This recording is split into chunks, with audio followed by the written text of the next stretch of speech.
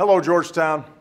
As your neighbor, I thought I'd say hello and congratulate you on the 200th anniversary of your charter. A lot's happened in Washington over 2 centuries, and Hoyas have always been at the center of the action.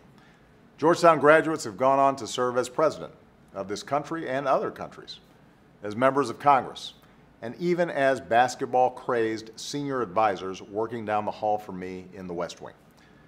Over the years, you've welcomed countless international students, just as Georgetown students are known for serving all over the world. Your graduates crowd the ranks of Peace Corps volunteers.